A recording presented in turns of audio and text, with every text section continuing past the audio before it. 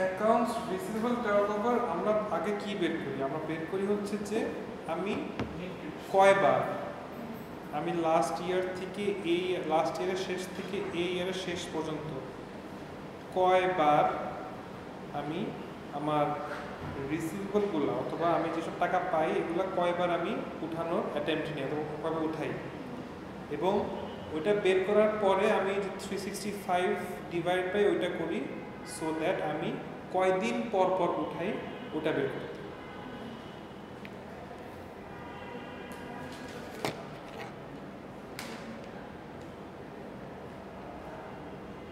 এই যে measures the number of times on average the company collects receivables during the period.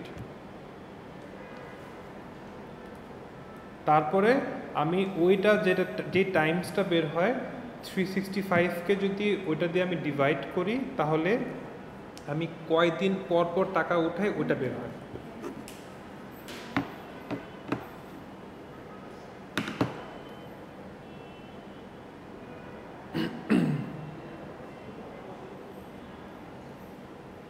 Inventory টার্নওভারে আমরা কি বের করি যে আমি কয়বার সেল হয় আমার, তারপর 365 দিয়ে যদি আমি ডিভাইড করি তখন বের হয় যে কয়দিন পর পর সেল হয়। হ্যাঁ, তাহলে এগুলো সব লিকুইডিটি রেশিও, সব লিকুইডিটি। হ্যাঁ, এখন আসি profitability ratio. And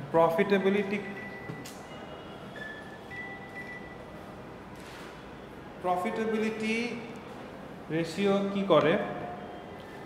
measures the income or operating success of a company for a given period of time, যে একটা গিভেন পিরিয়ড অফ টাইমের ভিতরে আমার ইনকামটা অথবা অপারেটিং সাকসেসটা কীরকম এটা মেজার করে প্রফিট রেশিও।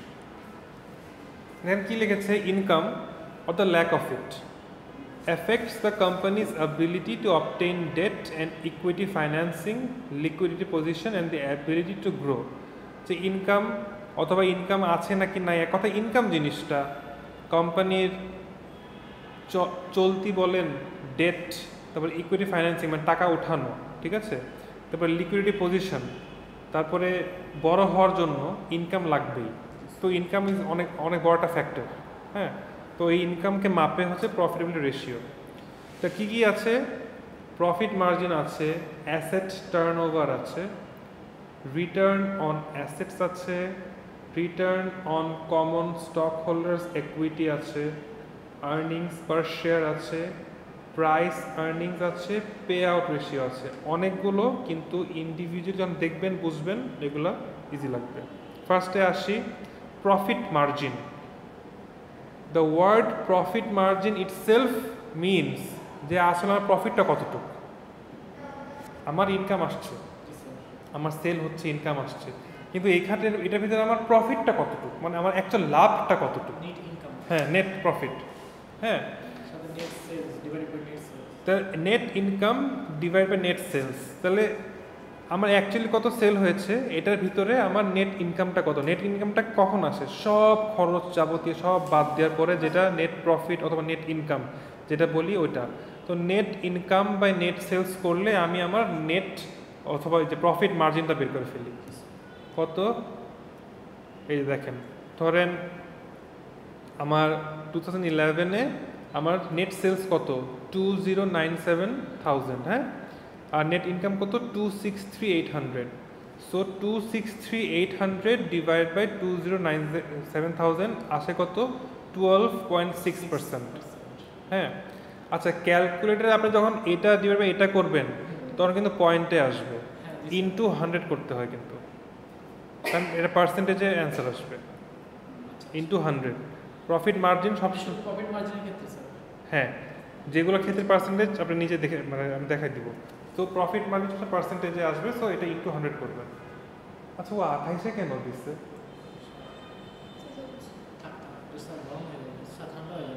ওটা বলেন, 25 দিতে বলেন, মানে মাতো পুরি করে সব পেয়েছি তাড়াতাড়ি।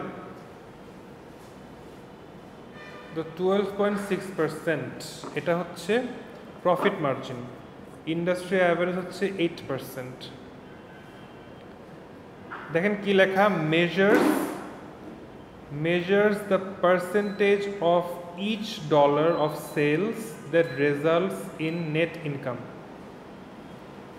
Measures the percentage of each dollar of sales that results in net income. যে প্রতি ডলার সেলের মধ্যে কতটুক পার্সেন্ট হচ্ছে আমার অ্যাকচুয়াল লাভ। এটা প্রফিট মার্জিন দেখায় যে আমার প্রতি ডলার যেটা আমার বিক্রি হচ্ছে অর্থাৎ প্রতি ডলার যেটা আমার ইনকাম হচ্ছে ওই ইনকামের ভিতরে আমার অ্যাকচুয়ালি কত পার্সেন্ট লাভ হচ্ছে ওটা দেখাচ্ছে প্রফিট মার্জিন। যদি আমার $1 সেল হয় তো $1 12.6% ধরেন, 12.6 পয়সা ধরেন কথা হ্যাঁ, অথবা 12.6 পেনি, হ্যাঁ, ওইটা হচ্ছে আমার লাভ, অ্যাকচুয়াল প্রফিট। এখন আসে অ্যাসেট টার্নওভার। হ্যাঁ, স্ট্রেট কথা, আমার কত বিক্রি হয়েছে, এই বিক্রির ভিতরে আমার অ্যাকচুয়াল লাভ কত হয়েছে, প্রফিট, আমার সব খরচ দেওয়ার পরে আমার অ্যাকচুয়ালি কত পার্সেন্ট লাভ হয়েছে, ঠিক আছে। তো এটা net income divide by net sales,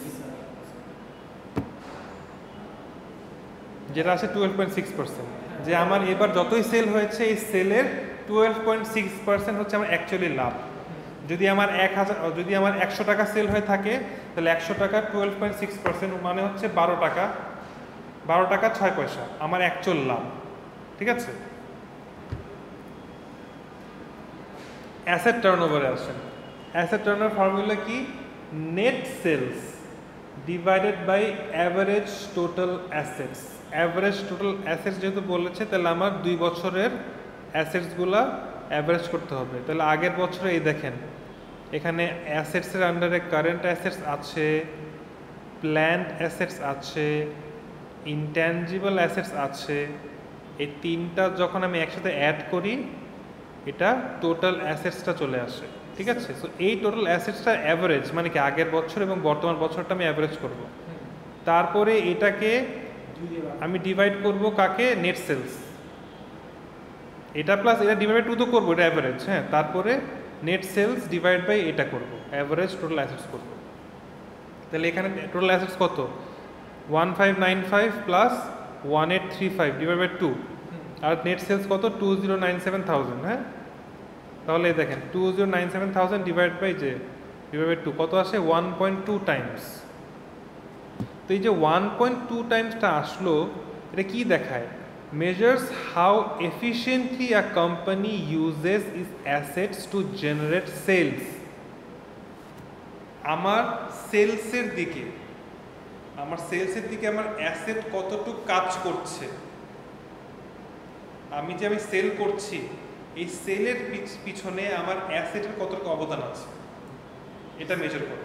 how efficiently a company uses it's assets to generate sales, say company নিজের অ্যাসেটগুলো কত এফিশিয়েন্টলি ইউজ করছে এই সেলসগুলো আনার জন্য। তো দেখা যাচ্ছে 1.2 টাইমস, তো ইন্ডাস্ট্রি অ্যাভারেজে 1.4 টাইমস, মানে একটু খারাপ অবস্থা।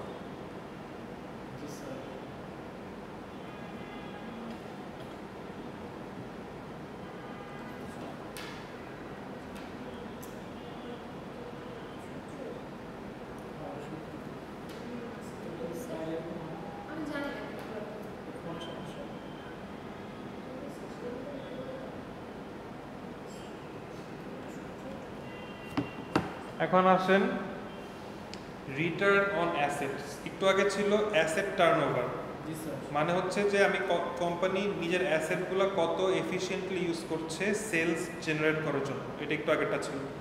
এখন হচ্ছে রিটার্ন অন অ্যাসেটস, যে আমার অ্যাসেট অনুযায়ী আমার এই যে an overall measure of profitability, মানে এক কথায় যে আমার অ্যাসেটের উপরে আমার তো একটা ভ্যালুয়েশন আছে, টাকা ঢালা আছে, ঠিক আছে। তো আমি যদি আমার নেট ইনকাম দেখি আর আমার অ্যাসেটের উপর যে টাকা ঢালা আছে এটা দেখি, ওই হিসেবে আমার এই অ্যাসেটের ভ্যালু অনুযায়ী আমার কত রিটার্ন আসতেছে।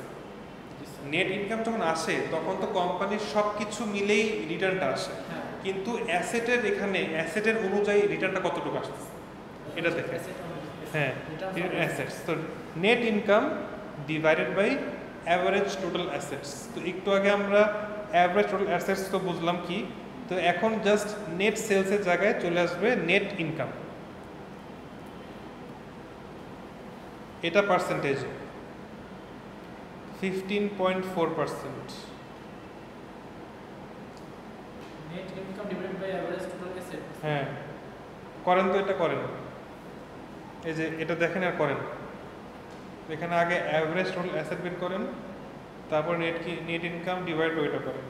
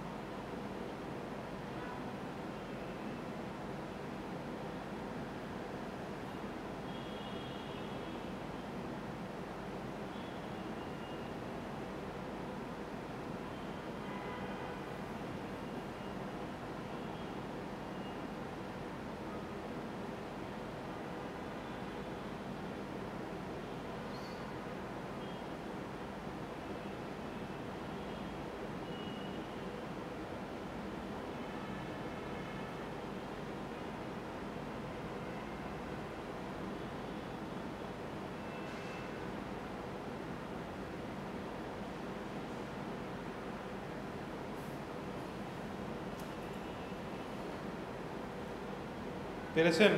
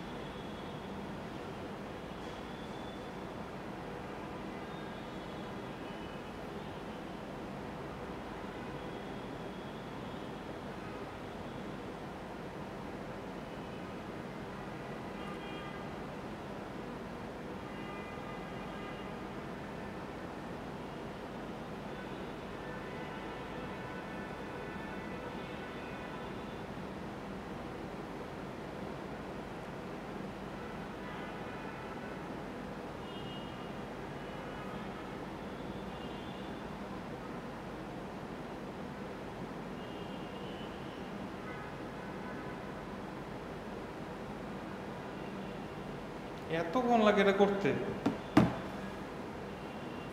1835,000 প্লাস 1595,000 ডিভাইড বাই 2 বের হয়ে গেল অ্যাভারেজ টোটাল অ্যাসেট।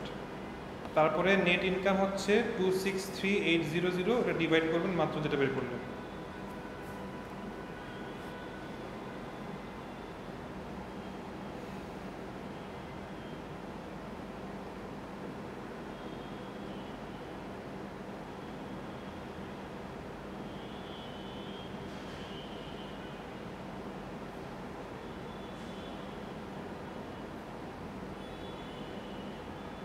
কত আছে?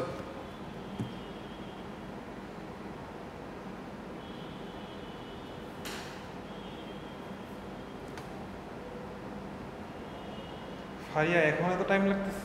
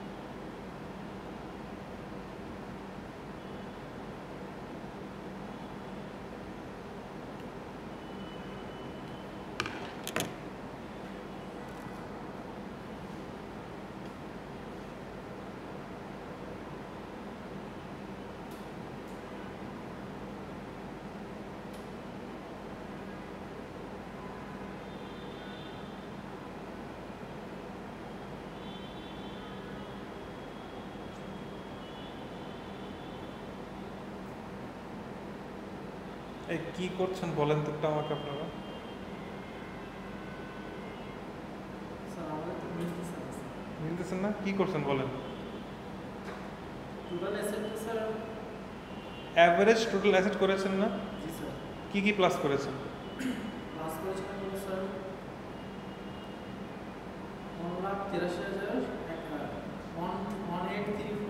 1,83,500 প্লাস প্লাস 1,595,000 জি স্যার হ্যাঁ, ডিভাইড বাই 2 করেন।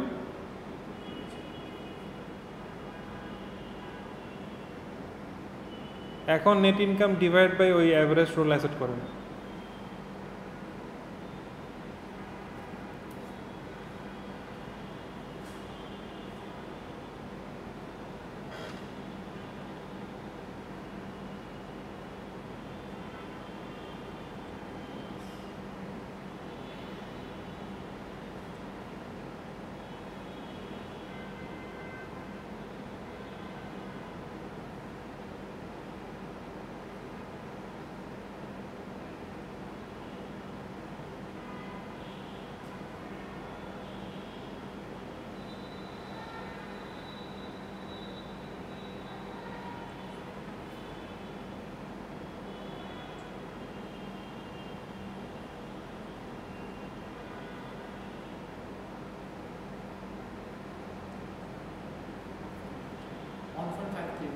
হ্যাঁ, 1.53 হচ্ছে স্যার 1.5 কি হবে? ইন্টু 100%, 15.4% আসবে, 0.15 আসবে, 0.154 আসবে। এটা স্যার ইনটু 100 দিব স্যার হ্যাঁ,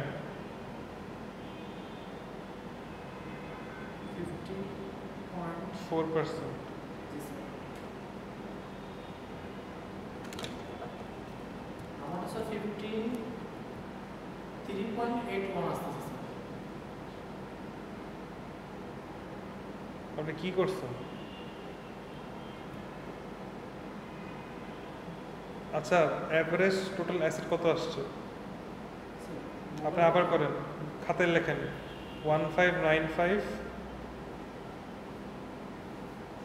জি স্যার লিখেছিলাম স্যার প্লাস 1,835,000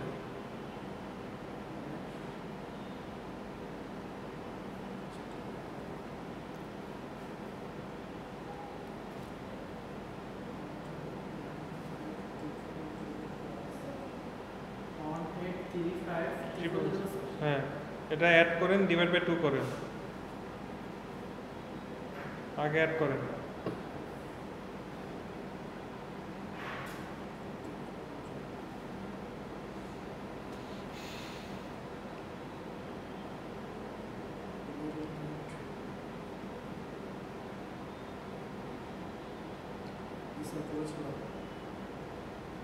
ডিভাইড বাই 2 করেছেন, কত আসছে? 1715000 স্যার লেখেন। লিখেছিলাম স্যার এখন 263,800 ডিভাইড বাই ওইটা করেন, 263,800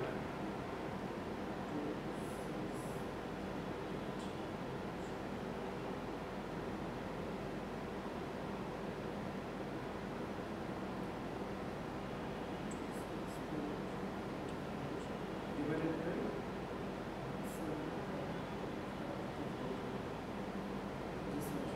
কত আসছে? 0.153 আসছে হ্যাঁ, ইন্টু 100, এটা পার্সেন্টেজ আনবেন এখন।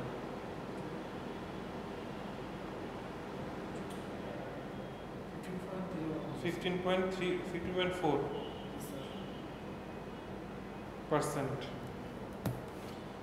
পরেরটা আসে return on common stock holders equity.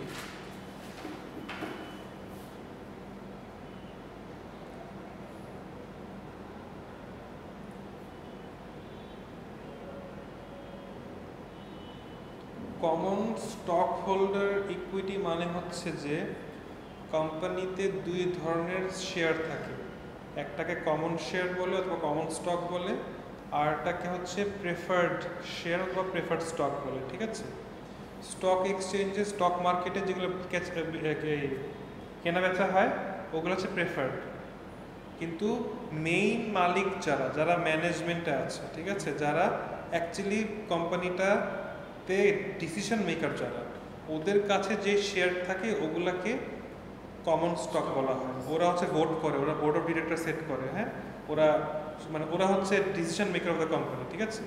তো কমন স্টক হোল্ডারের যে ইকুইটি, এক কথায় কমন স্টক হোল্ডার যেসব টাকা দিয়েছে, ঠিক আছে, এটার উপরে আমার রিটার্ন কত। তো net income divided by average common stock holders equity, তাহলে গত বছর আর এই বছর দুটা মিলে আগে অ্যাভারেজ করতে হবে। তাই দেখেন এখানে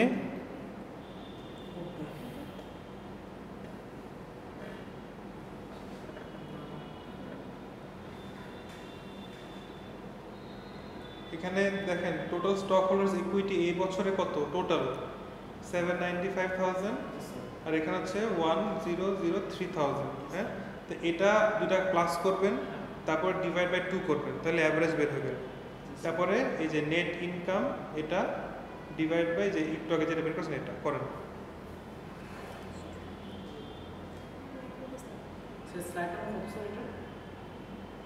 এটা স্লাইড নাম্বার 33।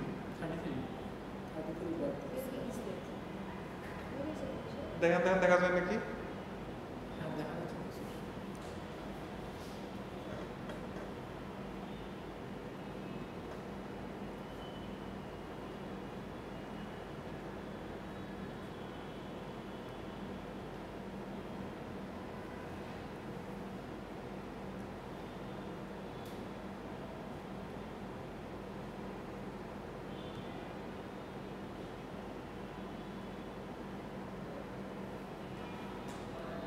এটা উঠে থাকে কেন?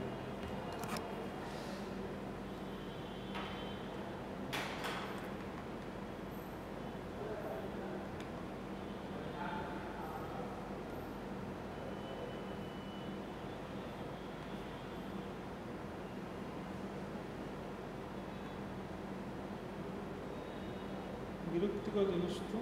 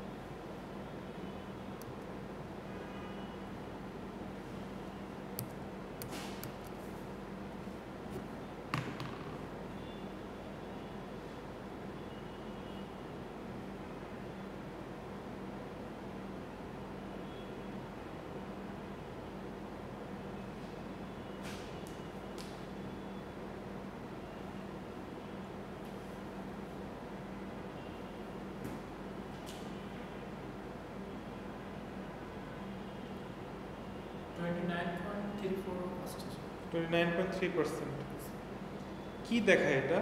shows how many dollars of net income the company earned for each dollar invested by the owners.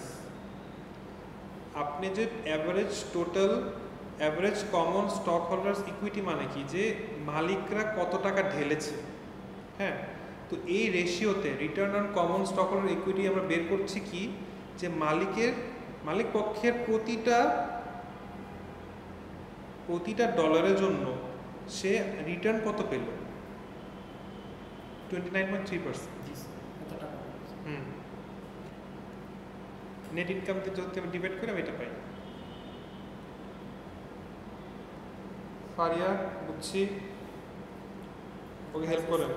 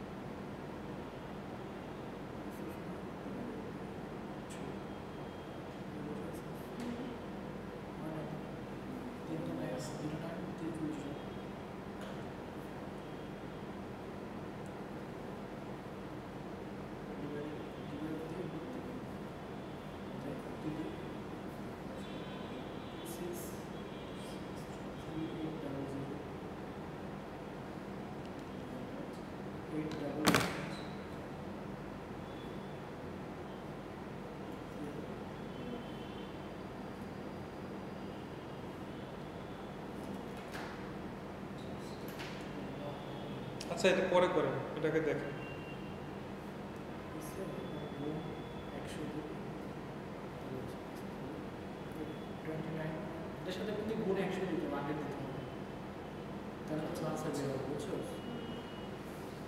এখন হচ্ছে আর্নিংস পার শেয়ার, কথাটা বুঝছেন? আর্নিংস পার শেয়ার, প্রতিটা শেয়ারের আর্নিং কি? হ্যাঁ, ফর্মুলা হচ্ছে net income divide by weighted average common share outstanding.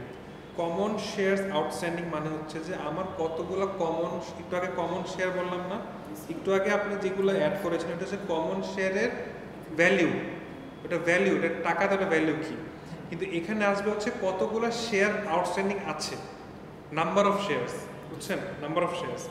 এখন এখানে দেখেন এই যে কি লেখা, কমন স্টক $1 পার, $1 পার মানে কি জানেন?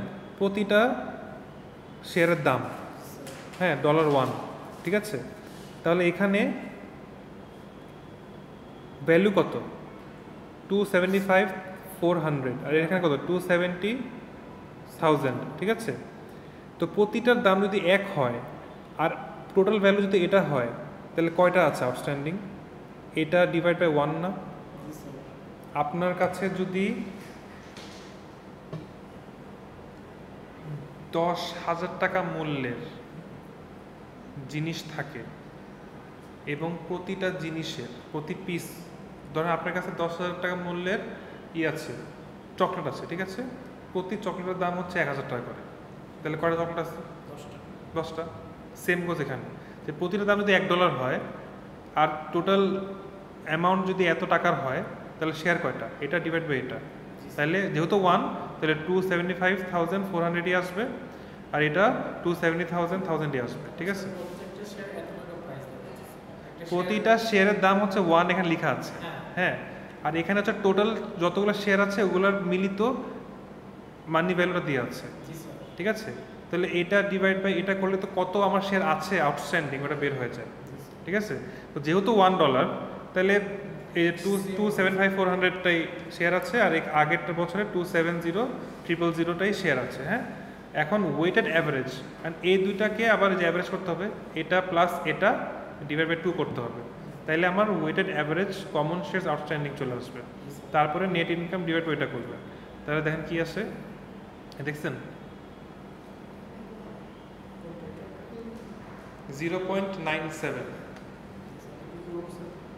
প্রতিটা, এটা কি লেখা? আ measure of the net income earn on each share of common stock. প্রতিটা শেয়ার কিন্তু মনে করেন আপনার কাছে 5টা শেয়ার আছে, ওই শেয়ারের দাম কত এটা না, আপনার কাছে 5টা শেয়ার আছে, তো প্রতি শেয়ারে আপনি $0.97 পেয়েছেন, এটার মেজার এখানে, ঠিক আছে? আ measure of the net income earn on each share of common stock হচ্ছে price earnings ratio.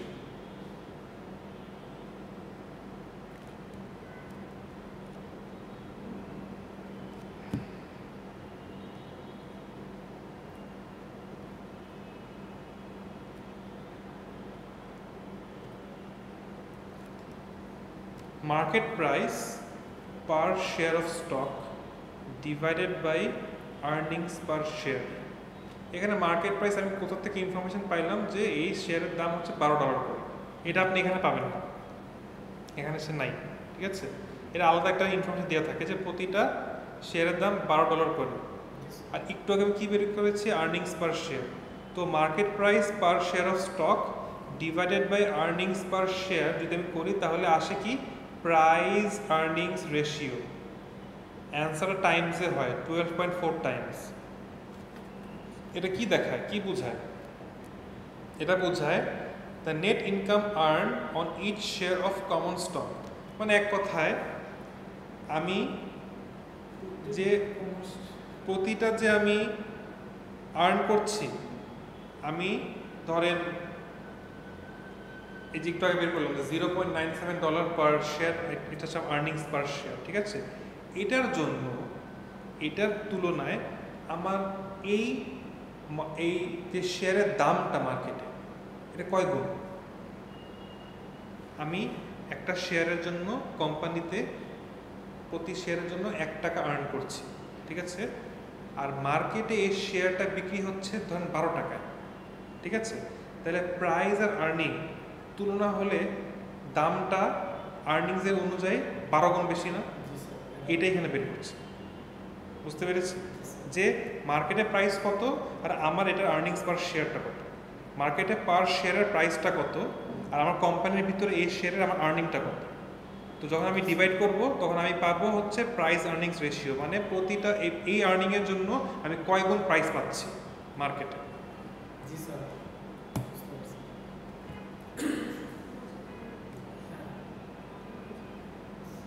Pay out ratio, cash dividend divide by net income. Pay out ratio দেখা হচ্ছে এই যে আমি নেট ইনকাম করলাম না, এতক্ষণ কি বের করলাম যে নেট ইনকাম যে আমি করেছি এটা অ্যাসেট অনুযায়ী কত আসে, তারপরে কমন স্টক অনুযায়ী কত আসে, কমন স্টক কয়টা আছে ওইটা অনুযায়ী কত আসে, কি আসে না আসে। হ্যাঁ, এখন বের করছি যে এই আমি যে যারা শেয়ার হোল্ড করে তারা বছরে ডিভিডেন্ড পায়, প্রতি বছরে ওরা ওদের শেয়ার অনুযায়ী কিছু ডিভিডেন্ড পায়। এটা মনে করেন একটা প্রফিট, কাইন্ড অফ প্রফিট, ঠিক আছে? এরা প্রতি বছরে যাদের কাছে মনে করেন আপনার কাছে 5 লাখ শেয়ার আছে, প্রতিটা শেয়ারে 1 টাকা করে দিচ্ছে, ঠিক আছে? তো আপনি 5 লাখ টাকা পাইলেন 1 বছরে। হ্যাঁ, এরকম করে ডিভিডেন্ড দেয়। এটা একটা প্রতি ইয়ারলি একটা প্রফিট অথবা এটা একটা রিটার্ন, ঠিক আছে, প্রতি বছরে। এখন মনে করেন যে বাড়ি ভাড়া, মনে করেন আপনার বাড়ি আছে, বাড়ি ভাড়া পাচ্ছেন, ব্যাপারটা হচ্ছে এরকম। আপনার শেয়ার আছে, আপনি বছরে বছরে ডিভিডেন্ড পাচ্ছেন, ব্যাপারটা হচ্ছে এরকম, বুঝছি? এখন আমি এই ডিভিডেন্ড যে দিব কখন দেই, কোম্পানি এই ডিভিডেন্ড কখন দেয়? যখন তার কোনো ইনকাম থাকে। হ্যাঁ, তাহলে ওই ইনকামের কতটুক টাকা আমি ডিভিডেন্ড অনুযায়ী দিচ্ছি ওইটা হচ্ছে এখানে বের করা হবে। আমি তো সব দিয়ে দিব না, ডিভিডেন্ডটা আমি সব দিয়ে দিব না, আমি কিছু কিছু টাকা দেব, ঠিক আছে? তো ওই কিছু টাকাটা আমি ইনকামের তুলনায় কতটুকু দিচ্ছি এটা এখানে বের হয়। Pay out ratio, cash dividend divide by net income. So আমার নেট ইনকাম হচ্ছে 263,800, ঠিক আছে? আর আমি দেখলাম যে এই বছরে আমি $61,200 ক্যাশ ডিভিডেন্ড দিয়েছি। অলরাইট, সো ক্যাশ ডিভিডেন্ড এত ডিভাইড বাই 263,800 ইকুয়ালস টু 23.2%। যে 100 দিয়ে মাল্টিপ্লাই করতে হয় আর কি, ঠিক আছে? তাহলে 23.2%, বুঝছি?